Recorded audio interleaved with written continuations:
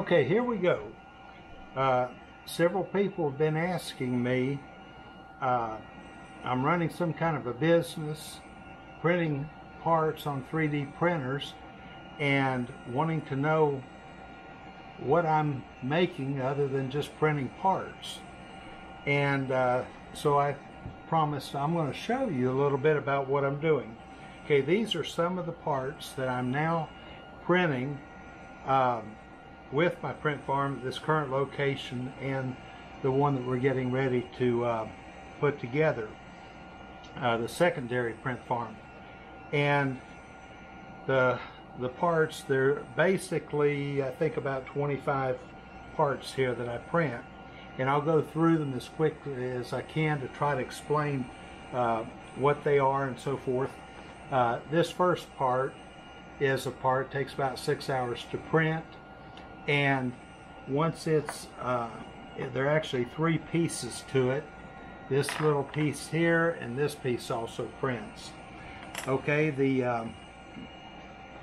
as it's assembled, the electronics, the switches and so forth, snap into the holes in here, and then there's some wiring required. Then this cover goes over the back and covers it like you see here, and you put a screw in there to hold it. Then this other little piece goes on top, and it's a locking mechanism that actually locks the accessories into place. Now the accessories, this is one of them. It's called a 3-port accessory. It'll slide into a slot. There's a blank that can go in there as a filler, because you have to have 3 of something in there at any time. Then you could put another piece in there. So this is the base unit for the helping hand. And then, like I mentioned, the other parts, this filler is just a filler that goes in so that we can fill out and have 3 of these slots filled. This is a 3-port flex adapter, and what we have are we've assembled several flexible clamps, and these simply screw in to this. You put as many as 3 of them in there at any one time, and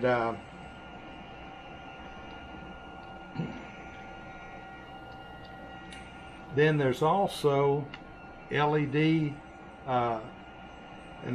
light, a high-powered LED light that can screw in there. There's a magnifier that can screw in. This is a 90mm round magnifying glass, or there's a larger one here that you can use so you can see your work a little bit better.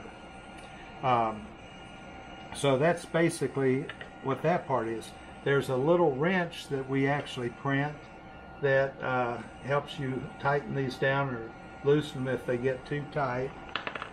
And then the next piece is this one right here. And this is actually capable of doing a couple different things. One of the main things that we use it for is mounting this vise. And of course the vise, like all the other attachments, can go in. This is for hard clamping. It also has ports on the side so that you can screw lights or clamps in there to go with that. The next device is this taller piece that normally will go in the top position or the bottom position, and it can hold a large iPad or tablet or something here. And we also have pieces that go in here for holding smartphones. The next thing on the list is this little attachment here. Now this one normally goes in the top position also. Let me put a blanket here or something. It normally goes in the top position, and it can hold a video camera, or it can hold a tablet or iPad, and along with the other accessories. Now normally the iPad here, a lot of times it's used with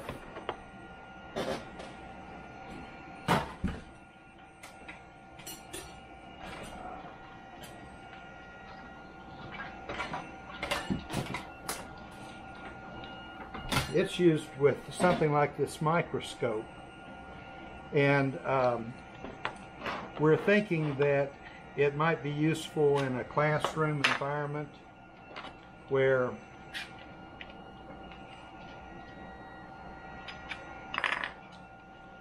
you configure it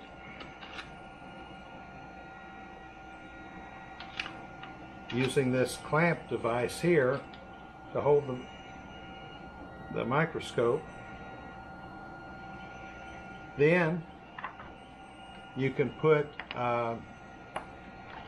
some lights in here if you want, and anything that gets power simply plugs into one of these jacks. You have 3 ports here where you can get 12 volts DC to power these LEDs, and then the power switch here to turn them on and off. Then you can mount this on top, and the idea here is that you can add additional lighting, or you can add additional clamps to hold something in place.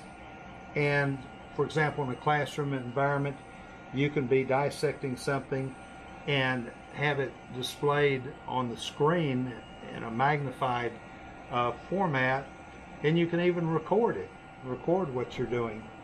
So there's a lot of possibilities with this, and we're thinking that that might fall more into the educational aspect. And I'm going to try to keep moving along here, so bear with me. The next device is this one. You just saw it holding the microscope, but it also has a lot of other uses. For example, in this case, we have a laser, and it would be normally turned this way, and you have 2 switches here. One of them turns on the LED lights, and the other one turns on the laser.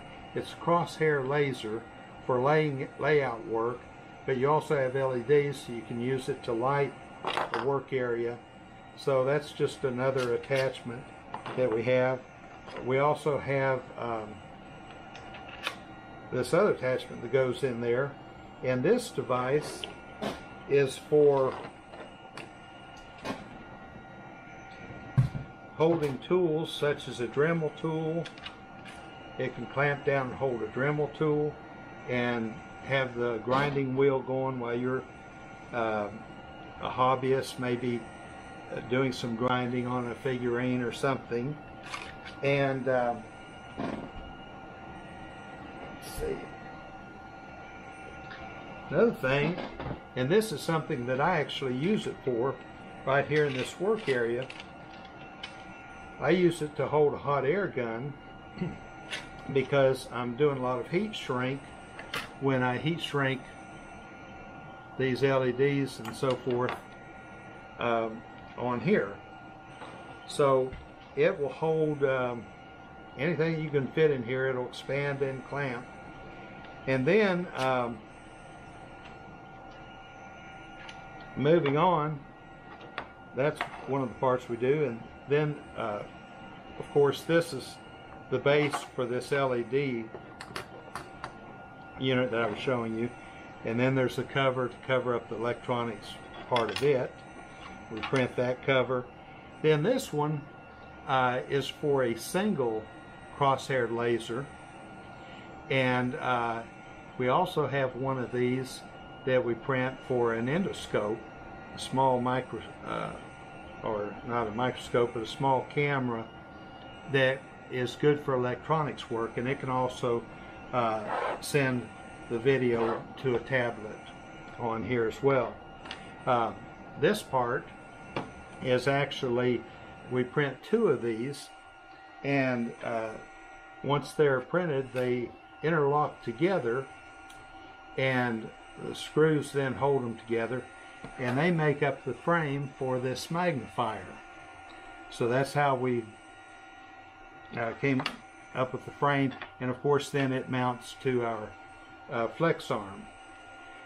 And next we have this, one of our newest things we've come up with. This is just a shroud for directing airflow, and this is a device that clamps to a fan. So we basically have an 80mm fan here, and we can attach it to one of these flex arms and plug it into our power on our unit here, and be able to have air. We can do it with or without the shroud, and we can use it as a vacuum. If you're soldering, you can draw air and fumes away from the soldering part, or you can use it as a blower if you're gluing models or doing some kind of crafts where you're gluing or painting and want an airflow to help with the drying. So that's what that device is for.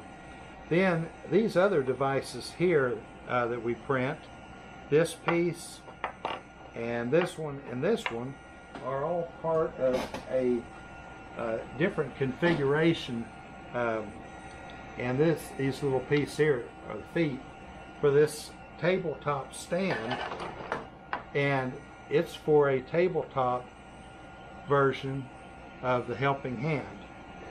And these units, this one is used for a table mount where you can, on a workbench, you can screw it down or you can wall mount it, and it gives you a very stable version and can handle a lot of weight on that unit. And then this one, of course, is the one you see here that has the supporting feet that just sits on the tabletop, and it's very portable. The one I use is actually this one right here, and it's on a floor stand, actually a boom, and I can move it around to wherever I need it and position it. It has a power switch here. You turn that on, and you can power the let's see, it must be unplugged here.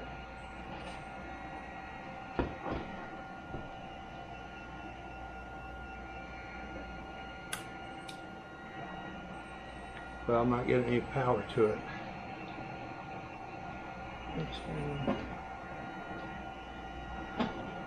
Okay, now we got power, and of course you can see the LEDs can add light to your work area. You have this 12-volt Dremel tool that'll do grinding of parts and so forth. They're all getting power from this power source here. Then you also have clamps that you can swing down here, and either the alligator type clamps or these plastic clamps to hold your parts in place. So this is the floor stand. So we basically have the helping hand, and it comes, you can get it with a floor stand, you can get it with a scissors arm boom. If you go to my video on the helping hand demonstration video, you'll see the one that clamps to the tabletop, or you can have bolt down wall mount, table mount, or you can have the one that's just portable that will sit on the table. So that's what I'm making as far as the helping hand.